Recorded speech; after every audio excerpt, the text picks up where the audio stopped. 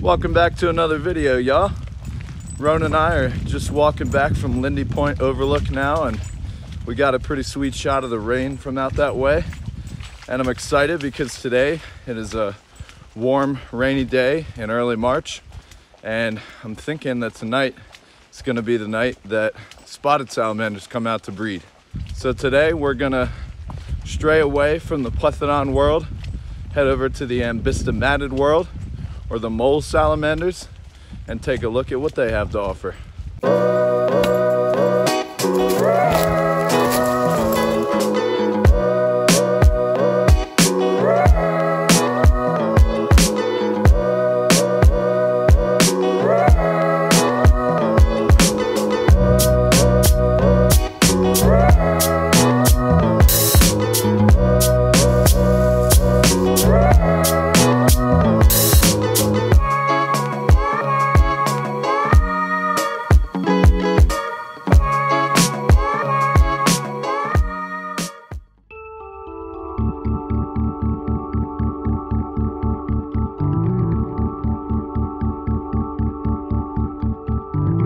Alright, so I'm doing a little bit of road cruising right now, which is basically just riding around the road on a wet night looking for amphibians that are crossing. And I've come across 2 spotted salamanders and quite a bit of wood frogs.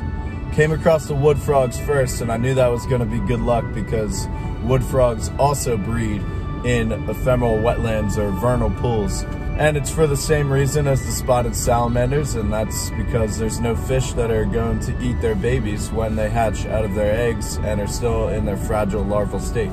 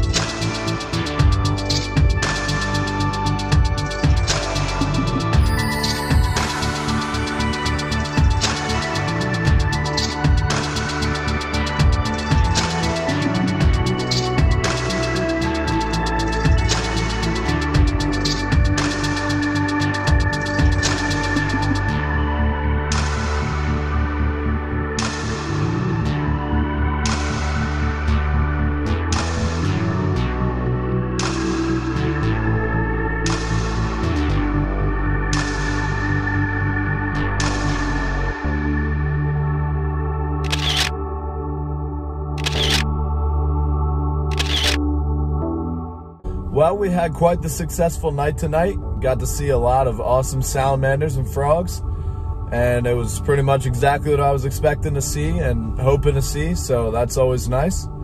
Just remember, if you're out driving looking for amphibians, or even just driving around for whatever reason on a warm, rainy night in spring or in summer or really any time, just be on the lookout for amphibians, because road mortality is one of the #1 causes of their death, and we don't want to contribute more to that.